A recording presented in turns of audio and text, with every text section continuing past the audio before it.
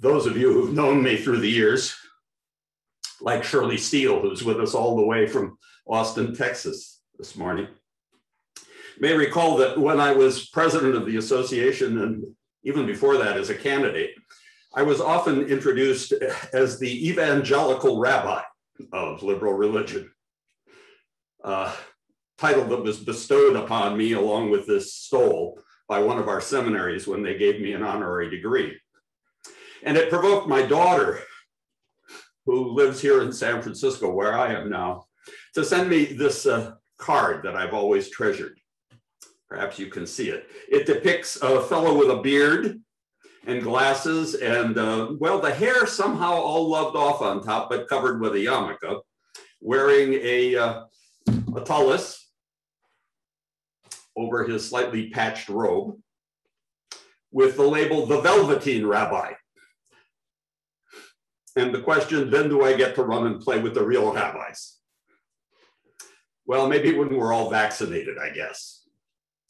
When we can all get back to worshiping face to face and not just electronically. The great Jewish sage Martin Buber once reflected on the wars and revolutions of the last 2 centuries. And it's worth reminding ourselves that your congregation was created in the era of revolution. He noted that in the time of the American and French revolutions, there were 3 ideals that were lifted up: liberty, equality, and what the French called fraternité, which we might translate more inclusively as, well, kinship. That spiritual sense of mutuality, that we're all children together of one great mystery, sisters and brothers, our destinies bound up in what Dr. King called a network of mutuality. Something happened to those ideals, said Buber. Liberty seemed to go west, primarily to America, but it changed its character here. And too often it became mere freedom from, and freedom to exploit the earth, the indigenous, the enslaved, the less powerful. While equality went east. In the Russian and Chinese revolutions, it became the equality of the gulag or of the mob, all waving Chairman Mao's little red book. What happened to the spirit of kinship? It too often went into hiding, Buber said. It was most reliably found in communities of the oppressed, who knew that the human heart needs meaning and connection. The goal of the present age, he suggested, has to be to reunite the separated. Freedom, equality, and kinship. 225 years ago yesterday, 20 courageous Philadelphians met with English-born Unitarian minister and scientist Joseph Priestley. And they founded the first congregation in America to use the term Unitarian in its name. This was a radical act, and Priestley was a radical in religion and in politics. He had dared to say that Jesus had not 2 natures, but like all of us, one, human. Aspiring but human. That the divine is best understood as a unity, not a trinity. And he had written about the history of the corruptions of Christianity, indicting those who put too much emphasis on hierarchy, creed, and ritual. But perhaps his worst sin in his native England was his daring to support the Enlightenment ideals of the French Revolution. That was why a mob shouting "Christ and King" burned his house and his church and drove him eventually to follow his sons to the wilds of Pennsylvania to try to build an authentic community in the place where William Penn had envisioned a peaceable kingdom. Meanwhile, elsewhere here in America, in New England, religious liberals who basically agreed with Priestley didn't dare be identified with him or even use the term Unitarian until about, 1819, when their spiritual leader, William Ellery Channing, passed through both New York and Philadelphia on his way to preach in Baltimore, a sermon called Unitarian Christianity, the most reprinted sermon from before the Civil War here in America. Just as today, Philadelphia Unitarians let the laity lead the congregation, even when they built the first octagon chapel, which, by the way, seated 300 people.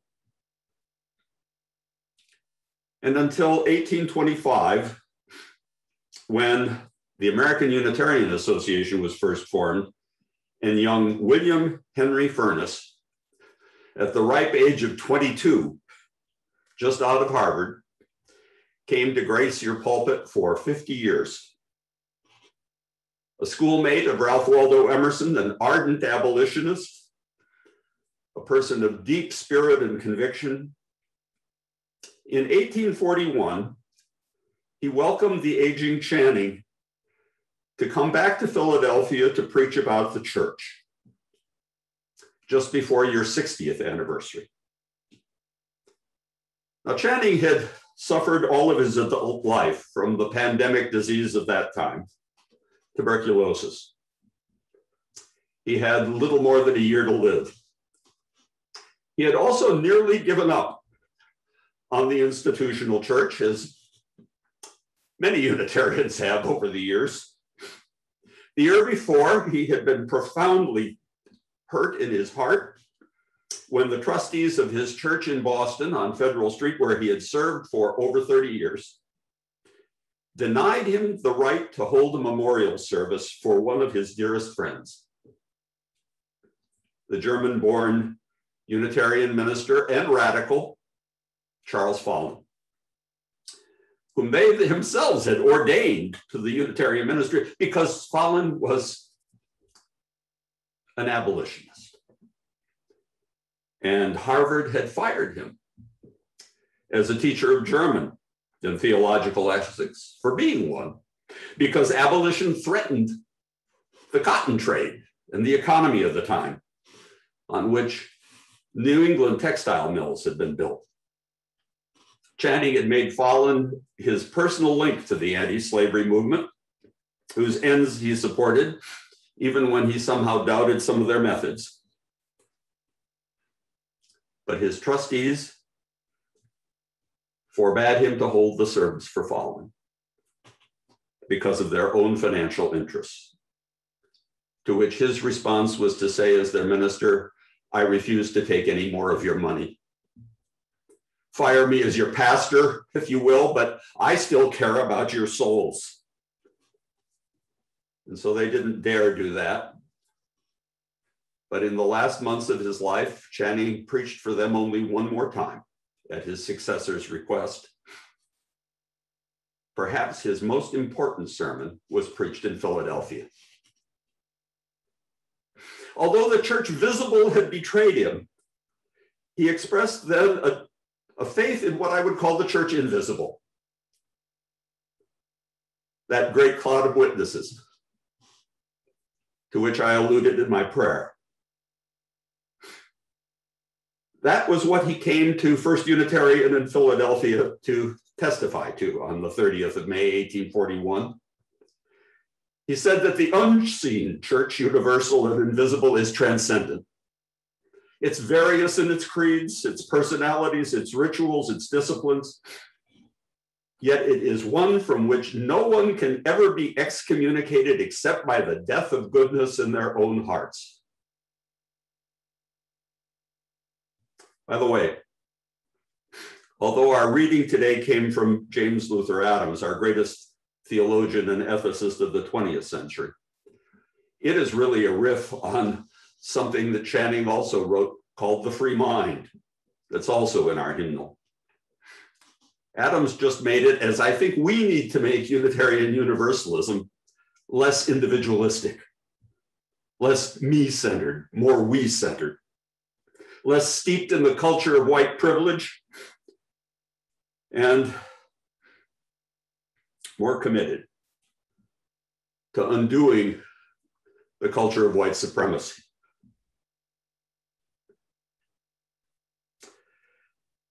The ideal church, of which Channing spoke from your pulpit in 1841, was one of his most radical and I would say transcendentalist sermons. In many ways, it echoed one that had been given that same month by his younger colleague, Theodore Parker, that raised an uproar in Boston. It was called The Transient and the Permanent in Christianity, in which Parker said, in essence, that you can put Jesus himself aside. Just do what he did. Be faithful and courageous even unto death, and love your neighbors and the ground of your being with all of your heart, mind, and soul. Help create the beloved community. For that's how the commonwealth or kingdom of God arrives here on earth. And by the way, did you know that Martin Luther King once sat in your sanctuary? 75 years ago, 1956. He was there to hear his teacher at Crozier Seminary, Dr. Mordecai Johnson, lecture about another man of color, Mohandas K. Gandhi, and how he had built on the writings of Transcendentalist Henry David Thoreau to develop a discipline of civil disobedience to promote ultimate justice. Gandhi, of course, called it satyagraha, the practice of truth, a religious practice now deeply under attack, both in the East and here in the West. Why? Well, because new global markets and technologies have set us all too often against one another as competitors, not sisters and brothers in one global kinship. So here's my charge to you. First Unitarian Church of Philadelphia, the city of brotherly and sisterly and non-binary love. As you face your next 225 years, first treasure your own heritage. Treasure your own individual heritage, whatever it may be. For each of us, coming into the diversity of community is a spiritual journey. But don't sink into some self-limiting identity in which you hear nothing from others but their insensitivities. They are far too frequent and far too human. You never should expect perfection from one another. For after all, that is one of the tropes of the culture of white supremacy, which says to the oppressed, make one mistake and I write you off. So forgive one another, which is always a challenge. Embrace one another, declare a jubilee. Finally, face the challenges of the present and the future together. Never think that those challenges are greater today than those faced by those who went before. That's simply ahistorical and untrue. I think of my own grandparents who came as orphans and immigrants from Slovakia at the end of the pandemic of 1919, in which they lost their first 4 children. My mother, born in 1921, just a century ago, was the sign of their faith in life itself. A faith that gave me life. And please also refrain from despair about the planet that we share. Perhaps it never will be the same as when we were born. So much damage have we done, as perhaps it will never be as it was when our forebears first came here. But then isn't that what evolution teaches? For us, the question should always be, what are we going to do about it, individually and collectively? Not just by living more simply, that others may simply live. We progressives must also recognize that our more frightened and, shall we say, perhaps less entitled fellow citizens now freak out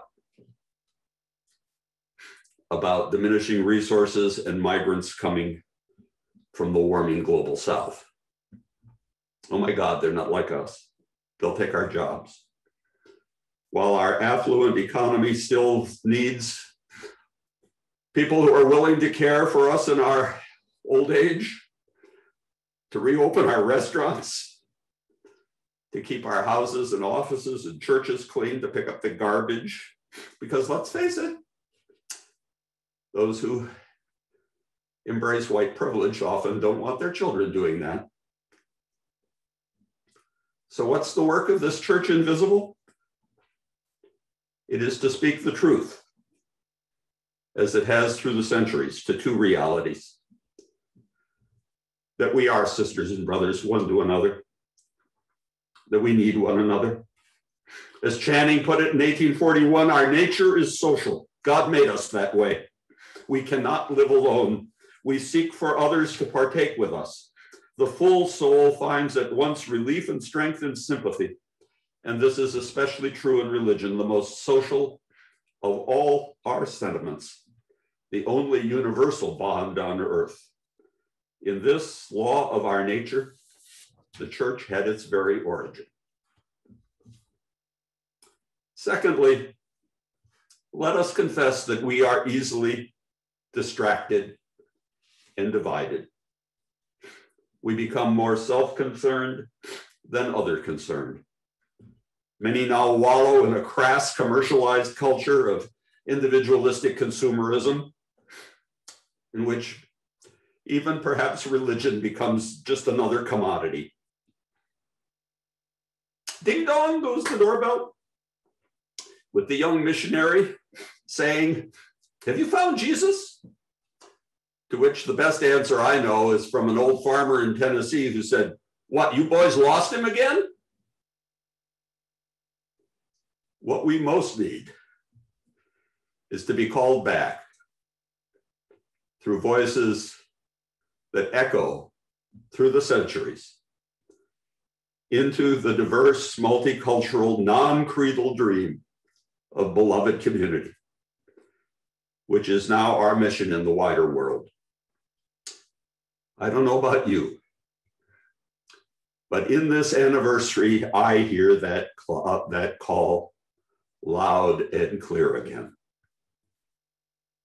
None of us will ever be perfect in answering.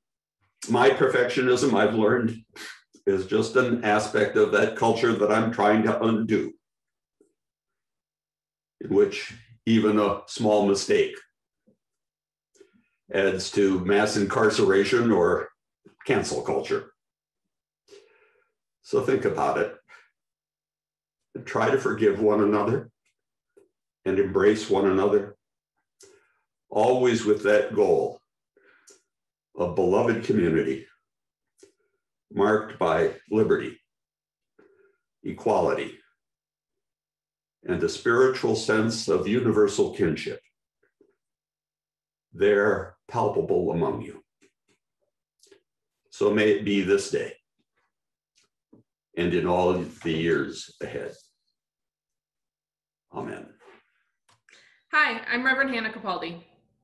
And I'm Reverend Abby Tennis. We are the ministers at the First Unitarian Church of Philadelphia, where our mission is to awaken love and justice in our lives and in the world. We're so grateful that you watched, and we hope that the sermon connected with your soul. We also want to invite you to join us for a live worship service every Sunday at 11 a.m. Eastern Time. You can always find the link to that service on our website at www.philauu.org. In these services, you'll hear words like you've just heard, and you also get a chance to greet one another, pray together, sing together, and we even hold a virtual coffee hour after services to get a chance to greet some new and old friends. If you want to support the mission of this community and you feel moved to give, you can do so by going to the website that Reverend Abby just mentioned. You can find that link below, or you can text 215-709-5095 and follow the prompts to give. If someone in your life needs to hear these words today, we encourage you to share this video. And again, thank you so much for watching. We hope to see you soon.